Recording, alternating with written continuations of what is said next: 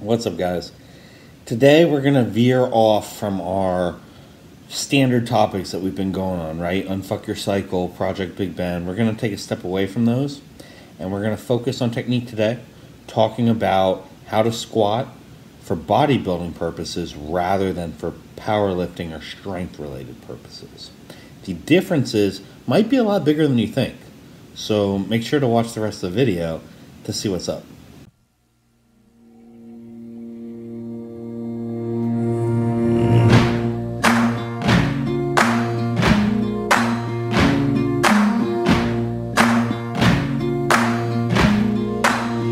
So if you guys have been following me on social media, you know that I've been talking a lot lately about training the muscle and not the movement.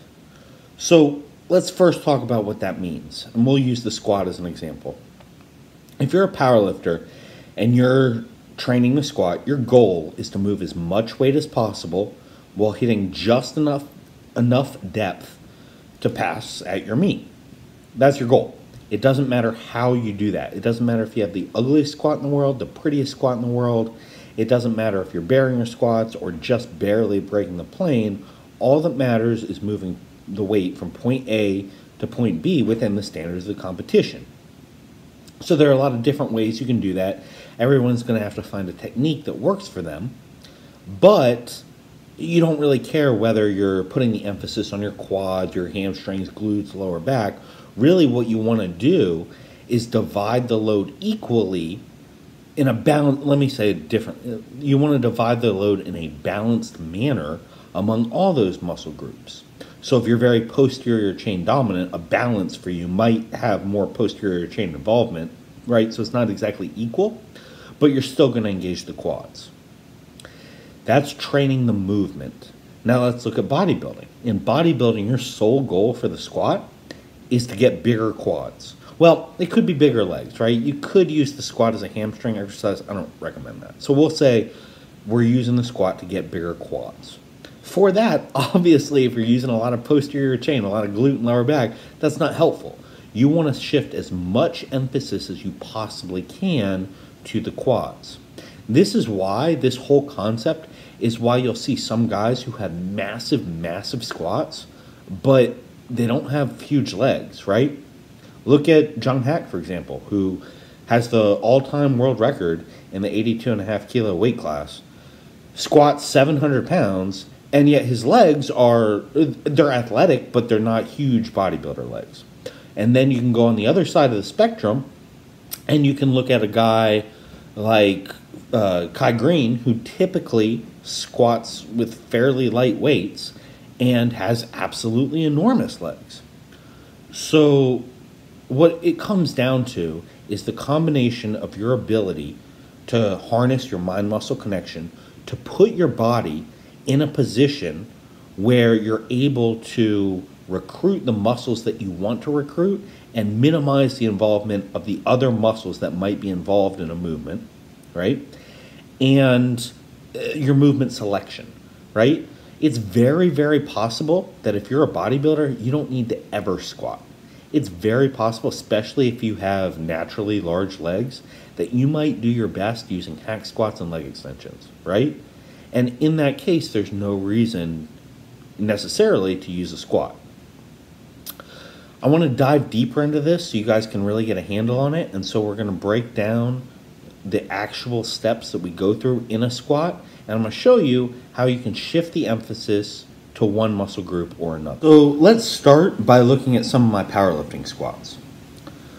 When I'm squatting for strength, what I'm thinking about is trying to engage my strongest muscle groups without putting myself in a position where I'm unable to hit depth. Those are my two weakest points, really, because when you look at my strength curve, I'm more quad dominant, but at the same time I have a very short torso.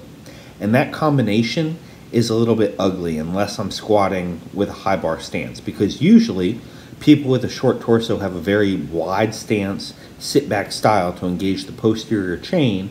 That helps them to keep their torso as upright as possible while still maintaining balance in the movement.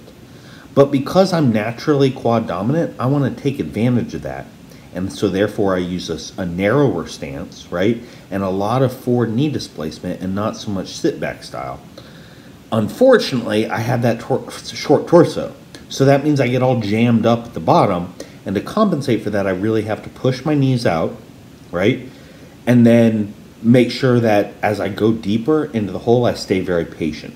So on my descent, my big cue is patience, but I'm also thinking about, okay, I need to keep the weight centered over my heels, I need to push my knees back, I need to allow my torso to incline to the point where I can keep the weight balanced over my midfoot, and then as I descend, I'm going to focus on pushing the knees out, right? Keeping the hamstrings and glutes tight. Now, I like to squat with knee wraps. When I hit the bottom of the squat, I allow the knee wrap to generate that momentum to get me out of the hole, right? And then I finish the lift by following through with the glutes. So my quads are naturally going to work. Remember, that's just how I'm built, right? I'm naturally going to engage the quads. I don't have to think about it that much. I do need to think about engaging my hamstrings and glutes. So that's why I'm really focusing on them as I finish the lift. That style works extraordinarily well for me in the squat, as long as I have somebody call in depth. Because again, when you're under heavy weight, it's hard as hell to stay patient. And that's a big, big deal for me.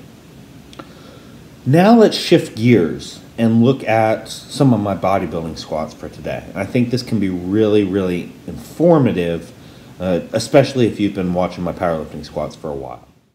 So the very first thing I want to call your attention to is the fact that I'm using the safety squat bar instead of a straight bar. And the reason for that is the safety bar allows me to shift my center of gravity forward even more than a high bar squat does. And that's important because with my short torso, the further forward I can shift my center of gravity, the more upright I'll be able to remain even while I'm squatting with some degree of posterior chain involvement. Because just due to my leverages, I'm not going to be able to completely eliminate the hamstrings, glutes, and lower back from the squat. I do believe that some, very few, but some people can probably achieve that. I am certainly not one of them. If you're a guy who has, a very long torso and very short femurs, it's possible you can squat with almost no posterior chain involvement. I'm basically the opposite of that. The other thing I want to call your attention to is the fact that I'm still, besides remaining upright, and this is a little hard to see in this video, but I'm really trying to control the negative, not by keeping my hamstrings tight, but by keeping my quads tight. And as I descend, I'm almost pushing forward with my feet and keeping my weight balanced, right? So my weight is balanced over my midfoot, but it's almost as if I'm pushing my feet forward, and that allows me to shift more emphasis to the quads. This is very much the opposite of a standard cue that's used in powerlifting, which is to claw the floor to engage the hamstrings. Think about doing almost the exact opposite to engage the quads. Now, there's a couple of things I don't like here that I also want to call out. You can see I'm still getting a little bit of forward lean. If you watch the position of the handles of the safety bar, see how they wobble? If I'm keeping the bar path perfectly straight, that's not going to wobble. And what that'll show is that I'm balancing the weight properly and that I'm keeping full engagement of the muscles throughout the range of motion. So there's still a little bit of wobble there, but this is a very important part. You're always going to have trade-offs between using perfect form and using heavier weights. And finding the correct balance between those two is extraordinarily important.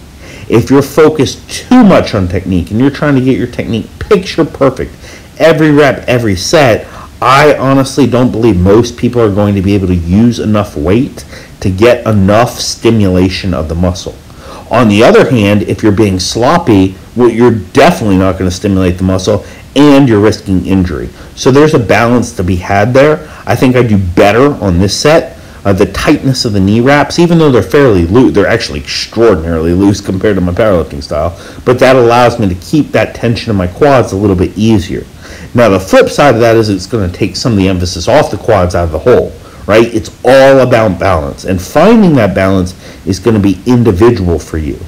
The point I want you to take away here is that the cues you use and the position that you put your body in, right? So in this case, my cue is push my feet forward and use the safety bar. That's going to allow you to use any movement for any goal. I know this is kind of a high concept video.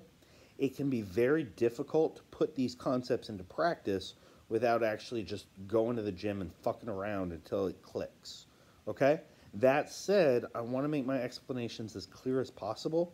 So please, please, please, if you have any questions, leave them in the comments below, and I'll do my very best to address them. That's all I got for today. Remember to think strong and train hard.